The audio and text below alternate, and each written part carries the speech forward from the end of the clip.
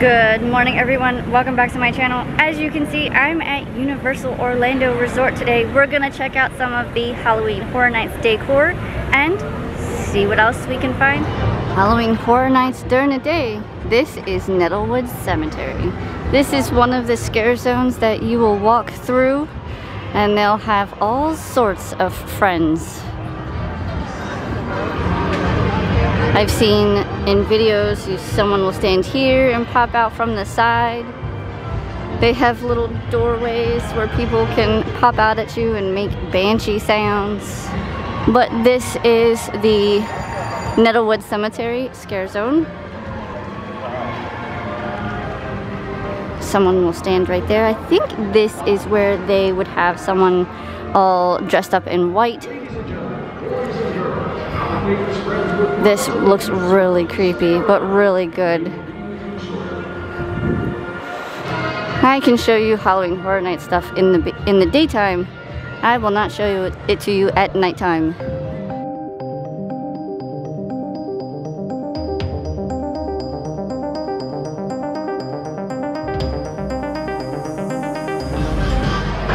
Alright, we're leaving Nettlewood Cemetery to check out more scare zones.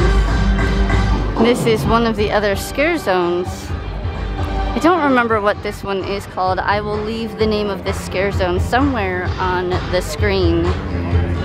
You can see anything that looks like it might be gruesome, they cover up. But you can see this one has a farm vibe to it. People can be up top. Barn trusses.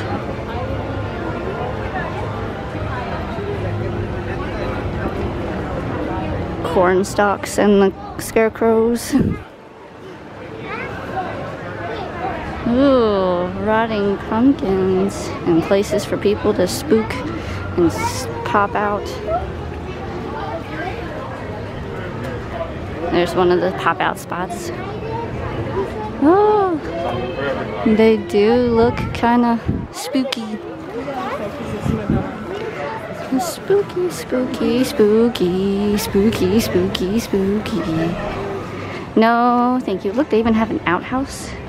Oh, he's been there a while. Just past Men in Black Alien Attack in the old Fear Factor stage. They're doing a Halloween Nightmare Fuel Wildfire stage.